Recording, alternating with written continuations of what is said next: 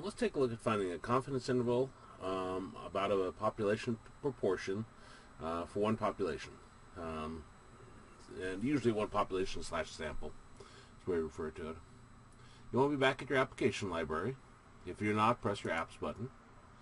And then we're going to down arrow and right arrow a couple times. And we want to go into inference. So press enter on it. Okay.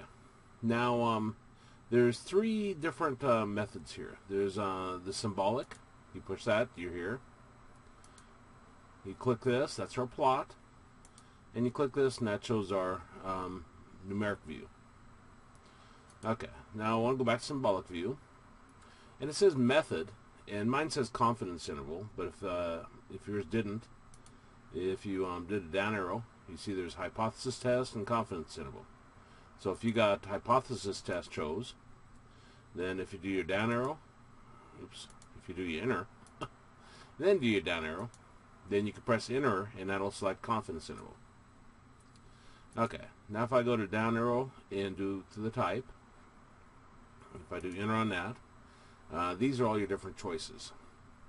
Now, I'm not sure if this is a flaw with the emulator or if it's a calculator itself, but you see it says zint here and it's 1. Whenever you see those ones, that's referring to one population, one sample. Now this one says mu and this one says mu, zint and tint. Well, those deal with population mean. Okay, now this one looks like pi, and that's what I say. I don't know if they meant that to say that or if they wanted to say p. Usually P is the symbol for population proportion, but that's the one we want. So if it isn't already selected, you down arrow to that one and you press enter on it, and that'll select it. Okay, now if we go to numeric view, so press this num button, these are going to be the parameters you'll have in every one of your problems. They'll either give it to you directly or indirectly. Now for this problem, you see it tells us construct confidence interval x is equal to 50, n is equal to 200.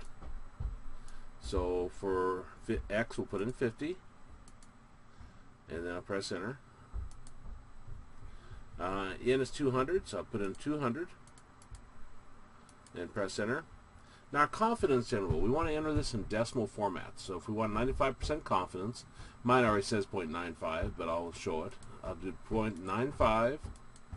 And then press enter, and that'll be all of our parameters we'll put in. Now you see there's a calc button right here. If I click that calc button, you see that we got a lower and we got an upper. That's our confidence interval. And if I were to round this to 2 decimal places, let me bring that up here,